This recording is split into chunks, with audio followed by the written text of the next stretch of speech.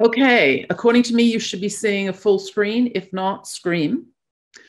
I should just alert you to the fact that I was going to free ride on Agostino's literature review.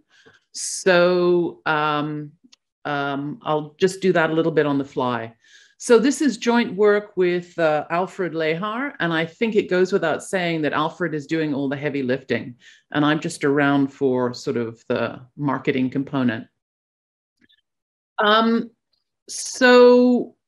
I said, I was going to free ride off Agostino's literature review, and my discussant, Andreas Park, has a paper on this topic on automated market makers and whether or not they make sense, decentralized exchanges.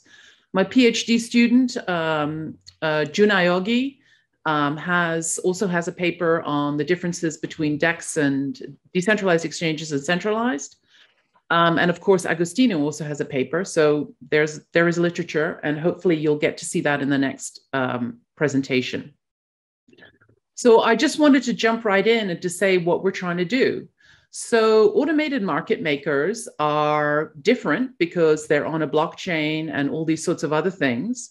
But in addition, they're a completely different model of liquidity provision. And what is different about automated market makers as opposed to centralized limit order books that we're all used to is with automated market makers, both the costs, sort of in the economic costs, so adverse selection, and benefits in terms of the liquidity rebates or fees are mutualized. So they're shared pro rata. So this is like pro rata rationing in exchanges, which we typically don't see unless we're thinking about inter-exchange competition, the way, say, Albert and Thierry did when they were looking at the introduction of competing limit order books in the EU. The other thing that's different about, you can nod, Albert, sorry. The other thing that's different about automated market makers is the price impact is mechanical.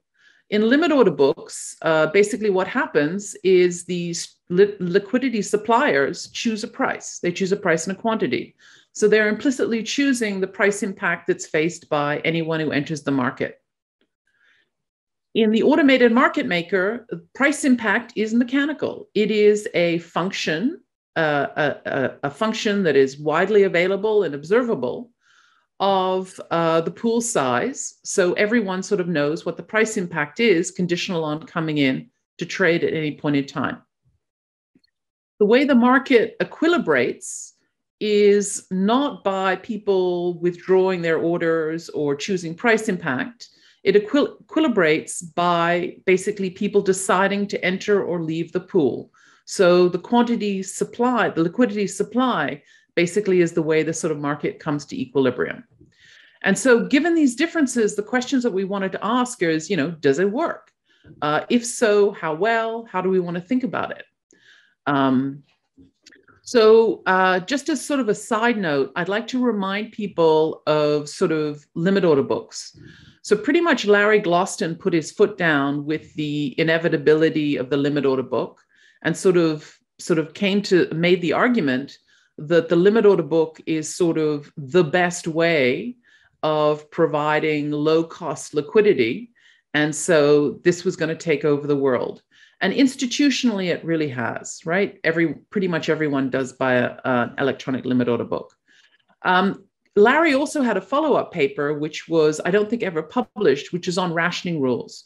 So what is the effect of changes in rationing rules? So instead of being first in, first out, but something else, how does that affect liquidity provision? And as far as we could tell, there's been one empirical paper that looked at changes in rationing rules. And this was some funky problem in the treasury futures markets that are done on a centralized limit order book. And for some technical reason, they had to switch for a period to pro rata rationing. And there's this paper where they find that basically this resulted in slightly lower price efficiency, doing a sort of difference in difference. So there's been little theory work and little empirical work. So this is sort of where we fit. So how are we thinking about the world? This is the most simple standard limit order or trading thing that you could think about. There's a market order submitter who basically is just demanding liquidity, and they trade a fixed amount Q. They're trading in an asset, and the asset can either go up or go down. And the amount that it goes up or goes down is sigma. So basically, there's this potential for adverse selection. In addition, there's this liquidity demand for trade. The people who are playing in the market are going to be an arbitrageur, liquidity suppliers, and everyone is risk neutral and strategic, except for the liquidity demander. So the difference between the two markets is essentially how liquidity is supplied and consumed. In the limit order market, basically the liquidity suppliers trade off adverse selection against profitable liquidity provision. If they have a very extreme price, that's great. They manage to extract a lot of rents from the liquidity demander, but they're more likely to be hit in the case of a mispriced asset, right? And they compete by choosing price impact. They also have, because they're competing, and basically the competition erodes their rents, they also have an incentive to compete in a way that doesn't benefit the liquidity demander. They have an incentive to compete essentially to make themselves monopolist. And with this idea, we're trying to capture, HFT, investment in co-location, all those things that we think liquidity suppliers are doing in modern markets, but basically aren't nice. What about the automated market maker or the constant product market maker? Well, the profits are mutualized. They don't compete. The whole structure is they don't compete. And in addition, we have this deterministic price impact as a function of pool size. The pool adjusts. So what does the model look like? Well, in the limit order market, the sequence of events is straightforward.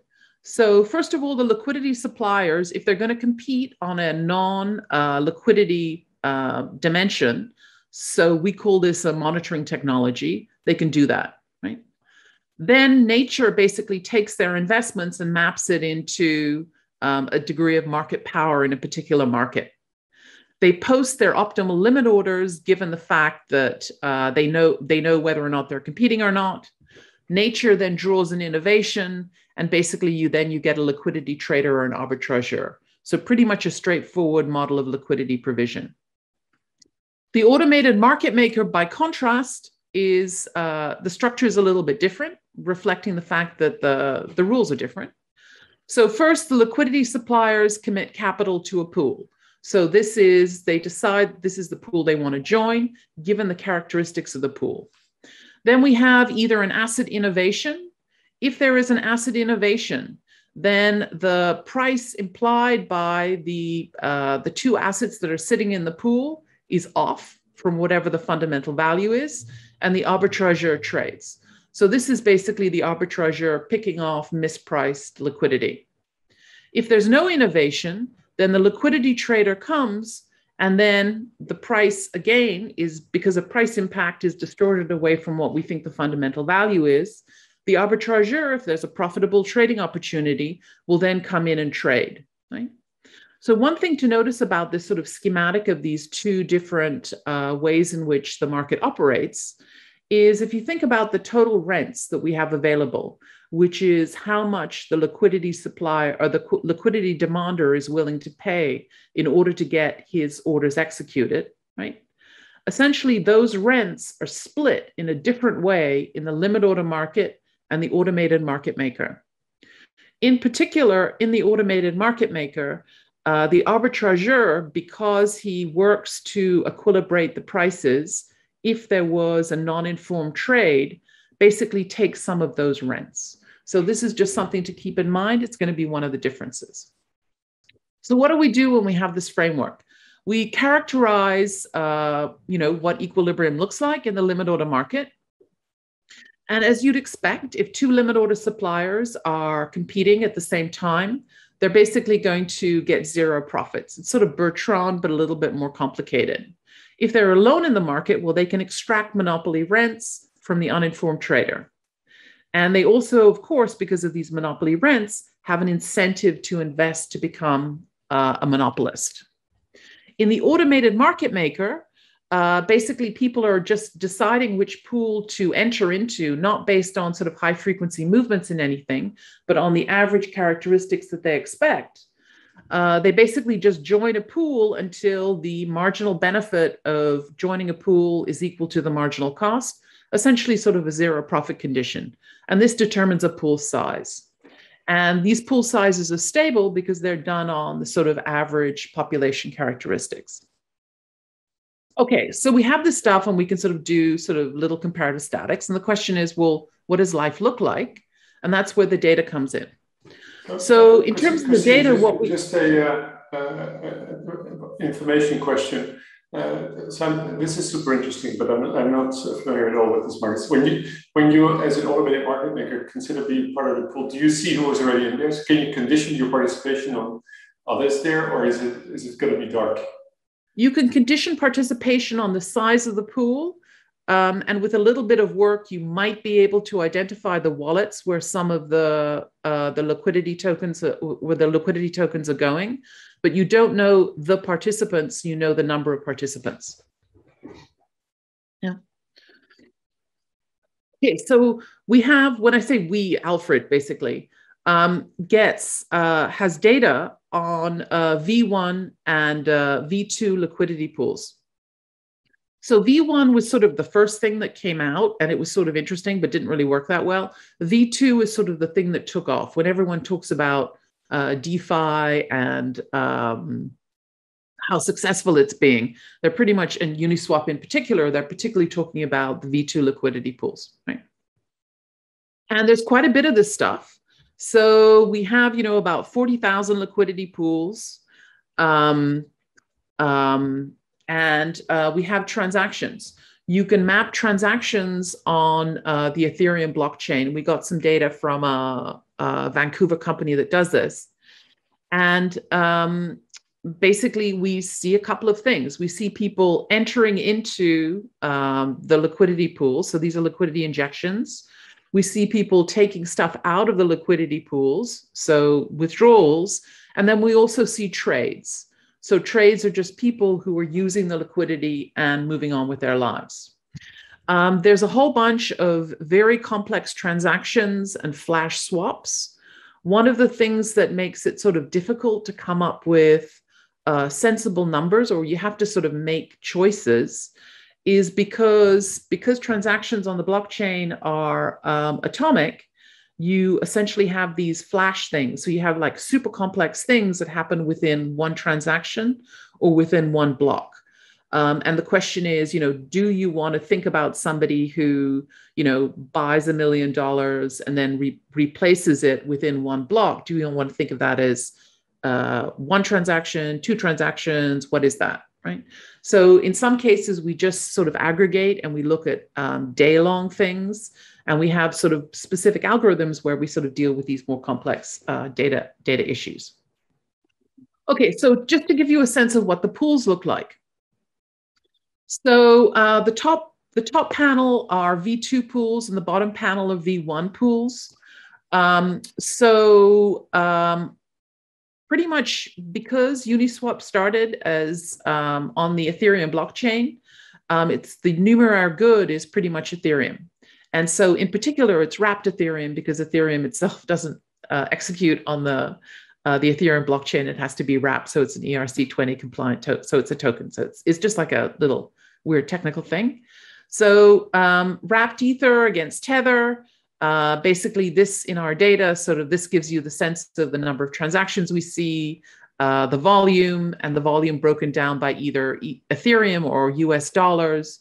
US dollars are converted using high frequency Binance trades, and sort of the pool size. And these pool sizes are pretty big. There's a lot of money that's sitting here, right?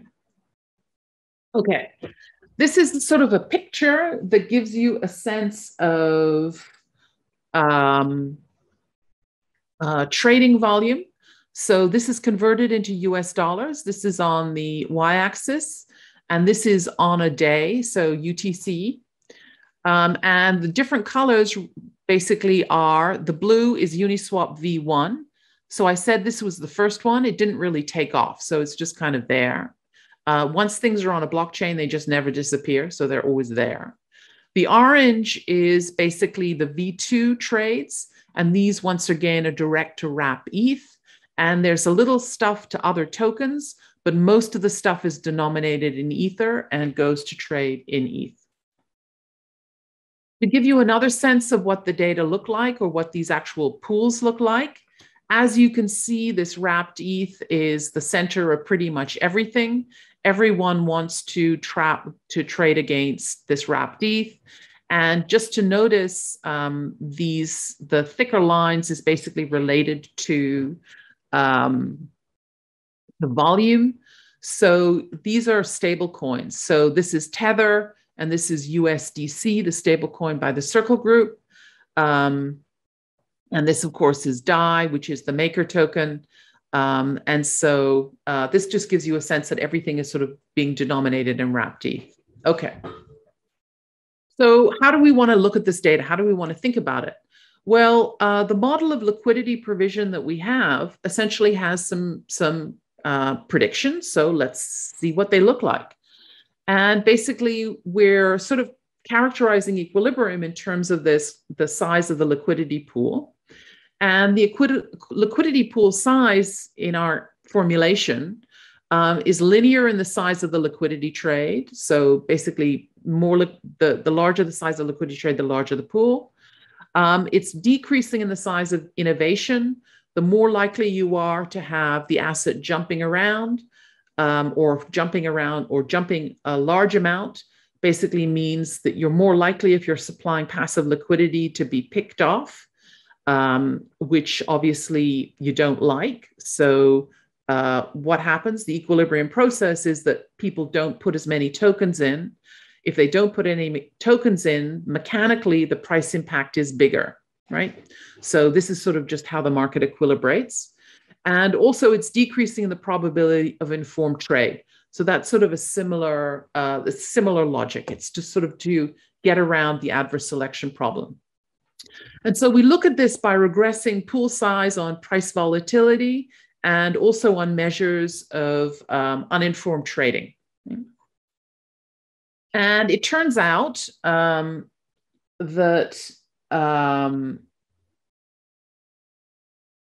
sorry, I'm just checking my time, and I think I'm going really too slowly.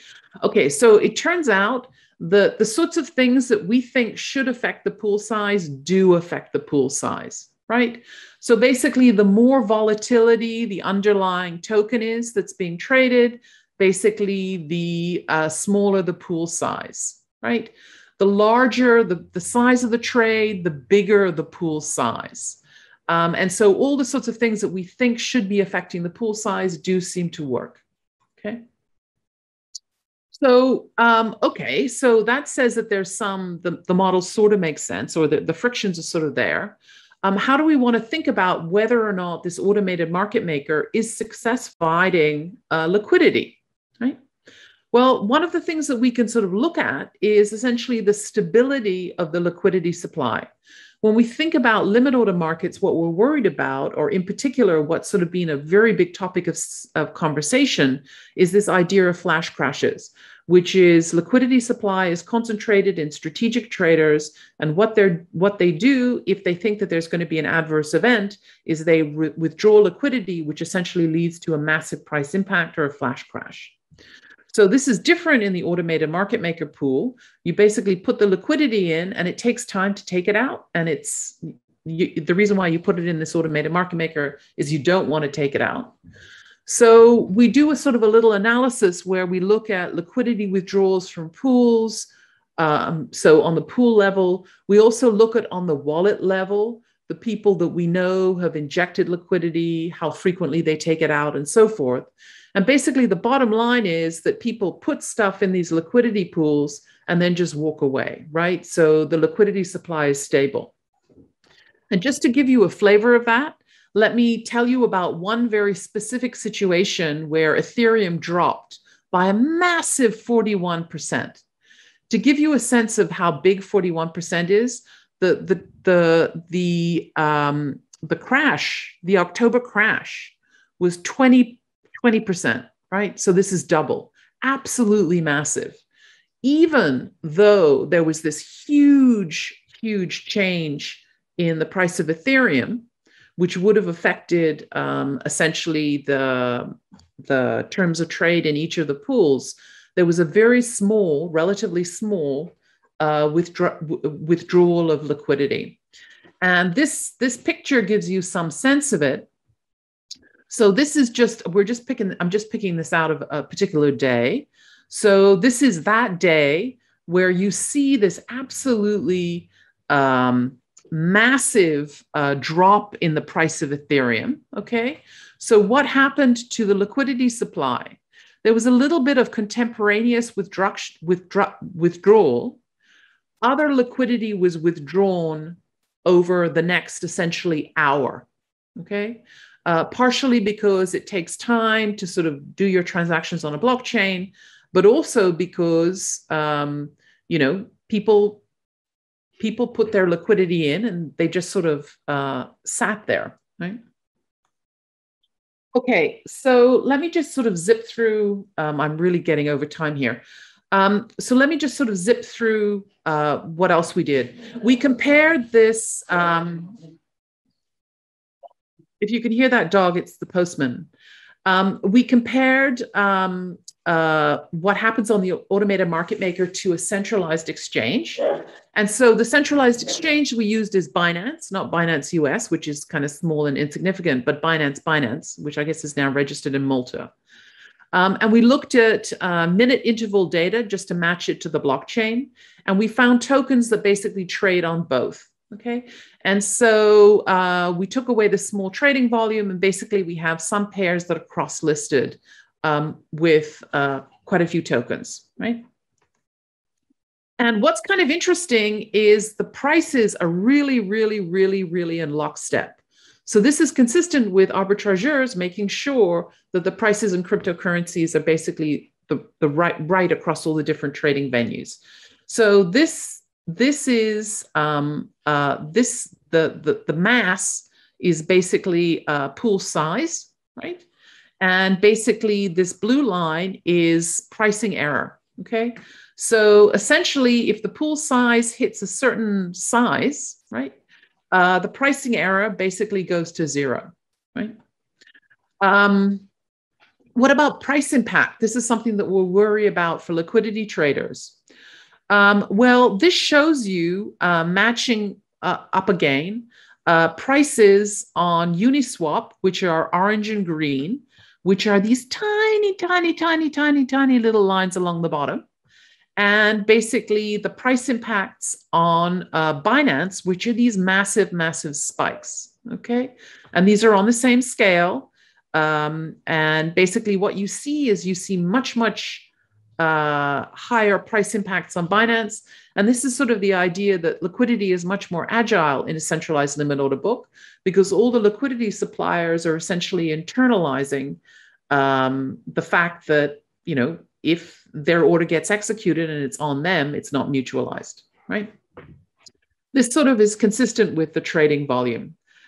This shows one particular day, and the prices track really, really, really closely.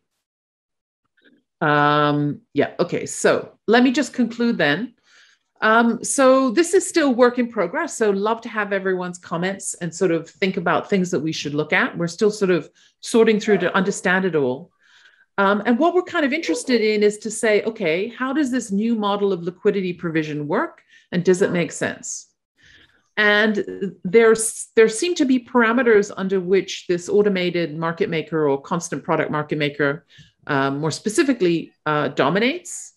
And of course, when we look at the data, the ones where the automated market maker is going to be relatively more efficient are the ones that we see, of course, because people are rational. The other thing about automated market making that's sort of interesting is this sort of stability characteristic of it. It's really not prone to runs, which is sort of one of the things that we worry about in centralized limit order books. And I think just as sort of a final, this sort of new model of liquidity provision is being taken up institutionally. So BaFin, I guess the German regulator, has basically given regulatory approval to a Uniswap clone, Swarm, to trade in Germany. So, and also there's sort of various other sort of institutional experiments, not only Binance and their PancakeSwap, but basically other people are trying to see if they can integrate these automated market makers into more traditional markets. Thank you very much. Okay, so let me restart. So this paper, so thanks again for letting me discuss this paper. I've seen several iterations of it and it gets better every time I see it. Now, the bigger context that I want to talk about is that of decentralized finance, because this is where this paper fits in, and decentralized exchanges are really just a core component of it. And so there are right ways and wrong ways to think of blockchain technology and to think of this whole crypto space. The wrong way is to think about it just as a new set of assets that people trade. It's a vehicle for money laundering and so on and so forth. I think that's very narrow-minded, and it kind of misses the big picture. Because at its core, what a blockchain is a common resource that can be used by anybody who wants to make a contribution and who wants to use this to provide a service. It provides guaranteed execution of code, and this is really what blockchains do. Now, a decentralized exchange is, if you want, is probably the first really clever application in this area of decentralized finance. And let me explain this why. Now, when you think of doing an exchange, doing trading on a blockchain in a decentralized manner, there's many ways how you can think of doing it. The first iteration of that is something called Ether Delta. And so what that really was is they took a limit order, which is you can just express as a piece of code and put it on the blockchain. They found a mask so that you can find these registered orders on the blockchain, and then they had a mechanism that would allow people to trade against these limit orders when they're found on the blockchain. Now, this is, for those of us, we all in Microstructure, we know how much usually happens in limit order books with order cancellation and so on and so forth. And so that is an extremely inefficient way how to organize and use a blockchain. Why? Because you have to pay for every order submission. And then not only does the miner who puts this on the blockchain has to process the code, actually effectively every single node in the network has to do this. So we're talking about 10,000s of nodes. So this is a very, very bad way to use the blockchain, and Ether Delta never really took off. But what Uniswap was at its core is that they used this idea of a blockchain is a common resource and used it in a manner so that it actually really works in a very clever way.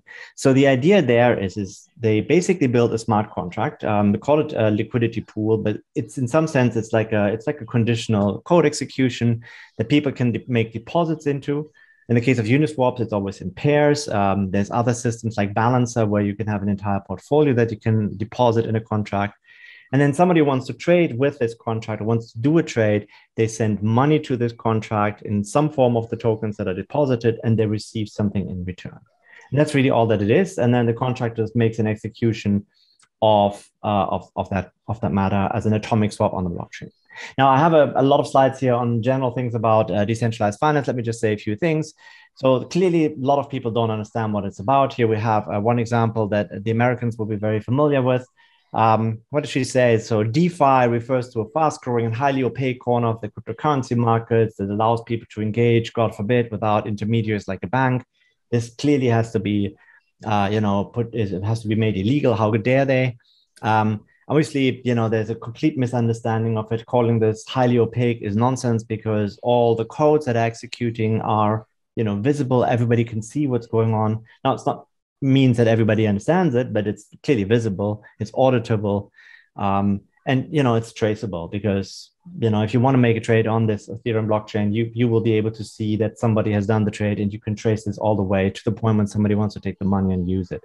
So this whole business of money laundering is may it happen, but probably a lot more happens in the current financial system and will always happen in the financial system and in the DeFi world.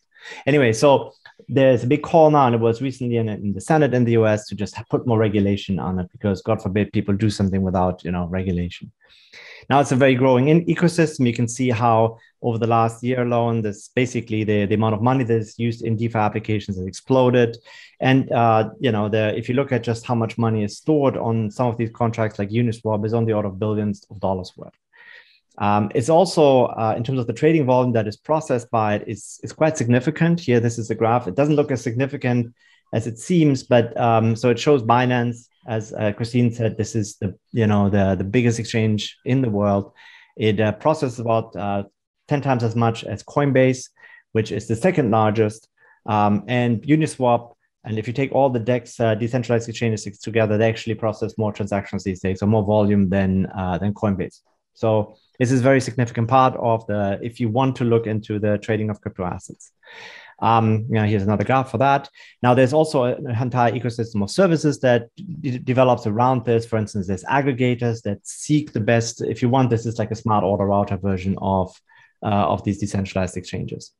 And there's some real money being earned. So this gives you an idea of the fees that are generated by using these different pieces of these different applications. So this is like people who supply liquidity earn collectively the amount of money that you see over there on a daily basis. So we're talking about millions of dollars. Now, the question is, when we go back to decentralized trading, there's a critical question here is, so, you have a contract, the contract makes a trade. The really big question that we have as economists is, well, what's the price, right? So how do you set that price? There's effectively two ways how you can think about it. One would be to do an oracle, which means you get the price from somewhere else. And the other one is you do a hard-coded function. So that takes the information of, for instance, the components of the smart contract at the time and then finds the right price. Sometimes it's also referred to as a bonding curve because it sort of bonds the different items together that are in the blockchain and finds the right price for it. So the bonding curve in particular that Christine looks at, and that actually at the moment all of the swap exchanges use, is something called the constant product pricing function or constant product market making function. And it basically means that there's two tokens. There's a token A and a token B. There's a certain balance of the token, which is the liquidity deposited in these contracts, call them X and Y. What the pricing mechanism basically says is that you price along, if you want, an ISO liquidity curve. So it means that the product of the token amounts in the contract has to be constant from before to after a trade. Then there's lots of, it's very straightforward to compute. It's very, very, very straightforward to use in the contract. But let me just say, there are some problems with this. So from an economics perspective, the first thing that we all dislike about this is an ad hoc rule, right? So there's no demand and supply in general that gives rise to this particular, well, rather there's an open question of whether or not there's actually any demand and supply that gives rise to this particular pricing rule. So there's a question then if this is a fair compensation for the risk that the liquidity providers have. We can wave our hands normally when we think of markets as a whole, because we say, well, on demand supply equilibrate and there's a price coming from it, but here's a hard-coded function. So this is very different. So what this paper does is it provides some clarity on this, and I really like this, right? So they basically say, under what conditions will liquidity providers be willing to provide liquidity to participate in this particular pricing scheme? And then they do make a comparison with the same type of people and the same type of scenario on what would happen in a limit order market if you could do the whole trade, if the liquidity providers provide liquidity in the market and people can access that market. I think this is great. And then they provide also some stylized facts on this willingness and try to match their model with the data. So I think this is a really great piece of work, and it really contributes to our understanding and also to my understanding. I want to briefly say, however, that this function is, I've written some work on this, and it's actually intrinsically problematic because actually it provides persistent arbitrage opportunities. That's something that's been identified, and so it follows loosely under the big umbrella of what's called minor extractable value. So it basically means that money that can be extracted simply by mispriced transactions or poorly priced transactions on the Ethereum blockchain. And we're talking about almost $1 billion worth has been lost that way if you want to invest in. All right, let me now talk about the specifics of the paper. I'm going to focus a little bit more on the theoretical side because that's kind of my wheelhouse. So there's an asset that may change in value, may go up or down, or may not change. There's liquidity providers. As Christine has it, there's two. For very loosely, as Christine said, there's a sort of Betron competition going on, and in order to have competitive prices, you really need only two with Betron. There's a liquidity trader who trades a fixed quantity for reasons outside of the model, and there's an arbitrageur that takes advantage in the limit order book of value changes And in the constant product model of both the value changes and also of the mispricing or price dislocations that would have been caused by the liquidity traders. So now in the limit order book, it's a very simple model. It's a very standard model in the sense there's there's a discriminatory pricing schedule that the two liquidity providers post. They benefit from the liquidity traders. They lose against the arbitrageur. And, very loosely speaking, as Christine said, there is some form of zero profit condition that gives rise to the particular pricing formulation of the limit order book. This is all work that we know. Then when we look at the constant product model, there's a question of, okay, so the pricing rule is fixed. That's not a choice. So you have to ask yourself, what will happen? So first, when the liquidity trade occurs, that will get reversed. So in many ways, you can think of that the liquidity providers don't benefit or lose from that particular trade. So it gets traded by the liquidity trader, and then it gets reversed by the arbitrageur. But they do gain the fee that is involved there. Now, if there's an informed trade, you basically get picked off if you want. So now, if this information event happens, what the arbitrageur will do is they will pick the quantity to maximize the profits. So that's the first maximization problem that you have. Now, what the liquidity provider has to do then has to think of, okay, considering conditional on what the different traders will do in terms of the amount that they will trade, how much will I lose against the arbitrageur, and how much will I earn in fees from the other direction of the trades?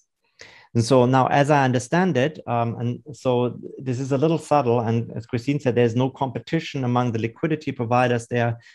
In some sense, there is competition. So if I would be the only one, I could maximize the amount of liquidity that I would provide. So I potentially could have positive profits. But I think the way the proof in the paper works is that you actually keep adding liquidity up to the point where you just be breaking even. But Christine can correct me on that one. So there is no competition, but there's kind of there's a certain way of how they compete because they're trying to extract as much revenue as they can from the fees. So now, the comparison that they do in the paper then goes as follows. You compare basically the liquidity providers. In both cases, I understand it earns zero profit. So really the question is, the arbitrageurs gain at the expense of the liquidity trader. So really the question is, how much does a liquidity trader have to pay for that particular fixed quantity that they want to trade? And that basically gives rise then to the theoretical results that allows us to make the comparison.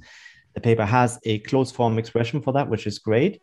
They can't quite get a definitive result on one is always better than the other, but there's some indicative statements, usually against the monitoring costs that are at some other point in the paper, which I haven't really discussed yet. So here's some questions that I have since I do a discussion. So just as some suggestions. First, I'll be quick.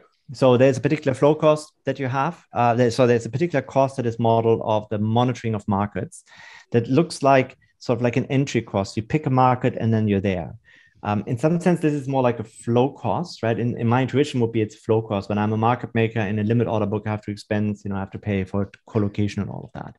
So I'm wondering if this maybe there's a way how you can actually just circumvent it and go straight to a full competition case. And then maybe you'll be able to make a comparison of the constant product market pricing against 100% competition limit order book. Maybe there's a way to simplify it there, and so get a clean result for that.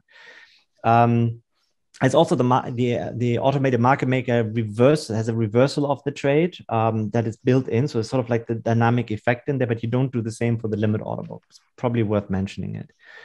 And then there's a lot of work is done empirically on volatility of the price impact.